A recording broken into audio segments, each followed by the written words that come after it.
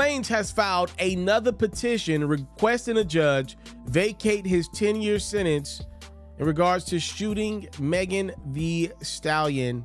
Tory believes he's got new life because his bodyguard decided to finally give a sworn statement in the last couple of weeks. Jaquan Smith gave his account on what happened the infamous 2020 night in which Tory Lanez and Megan Thee Stallion seemingly got into an argument alongside Kelsey Harris and Mr. Smith. Something happened. Now that something has Tory in prison for 10 years, but according to Tory Lanez's former bodyguard, Jaquan Smith says, yo, when he looked up, Kelsey had the weapon. He couldn't 100% say Kelsey shot Meg, but he did acknowledge Kelsey was the one that he saw with the weapon in hand, and then things happened from there, which has been pretty consistent with what Tory and his team has been arguing. The judge just ain't been buying it. Megan Thee Stallion took to her social medias in the past week to debunk Tory's bodyguard or anybody else that believes she doesn't know who shot her. She flat-foot said, yo, I know who shot me. It was Tory. You should have said, I didn't do it. Kelsey did it. If she did it, why wouldn't you just say she did it? Kelsey, if you did not do it, why won't you just say, I did not do it? I know who shot me. I said who shot me, and that's why you in jail. Y'all motherfuckers are dragging it online like it's some new evidence. There's no new evidence. A 3-panel judge confirmed the petition will be considered for Tory Lanez pending an appeal. It's scheduled for December 26th. Most likely, this petition will not be ruled on until at least a few months into 2024 due to the amount of time needed for the Attorney General's office to file its brief.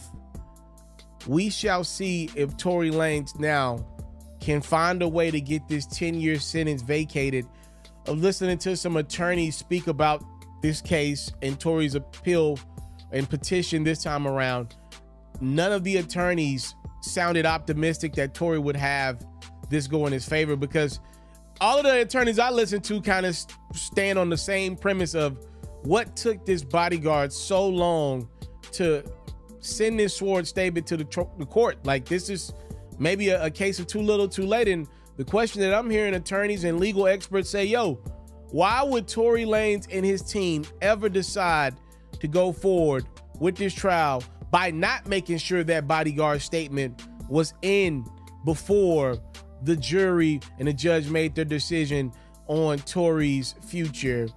Speaking of that, Tory now has a new legal team as well, by the way, just to throw that out there. Maybe there's something to that. Time, love, and support is what your boy would never take for granted. Tory Lanez, he won't stop fighting for his freedom. Y'all let me know, do y'all think this time around he will get it as the bodyguard that was with Tory the night that he was with Megan and her friend Kelsey? The bodyguard says, yo, this is my account. I saw Kelsey with the weapon. Not saying she shot Megan, but that's what I saw. I'm out.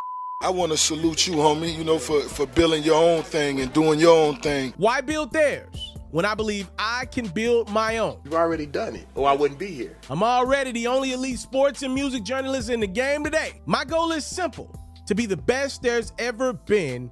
So please don't go. Make sure you subscribe and follow the journey. It truly means everything to me. I tell stories, I talk music, I cover sports, I am culture, I am Pharaoh.